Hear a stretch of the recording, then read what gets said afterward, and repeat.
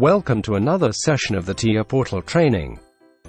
Before starting this session, please subscribe to Easy PLC YouTube channel to stay connected with us.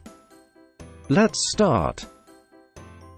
Let's imagine we have a ladder logic program with inputs and outputs, and we want to know the exact location of the input or output in PLC rack. So there are two ways how we can check this.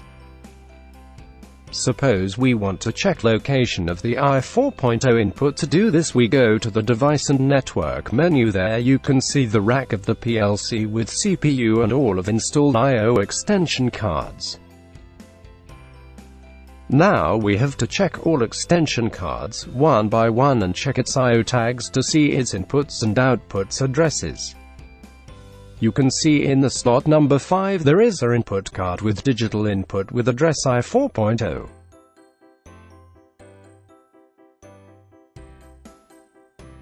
Now we will search input I8.5 with a shortcut and fast method.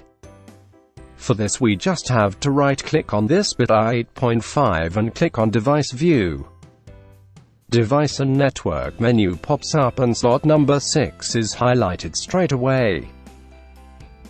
This means that I8.5 address is located in this card. Now we can go to the I/O tag menu, and here you can find I8.5 address. So that is how we can speed up our diagnostics work speed in TIA Portal. Please subscribe to my channel if you really like this video. Till next video, bye.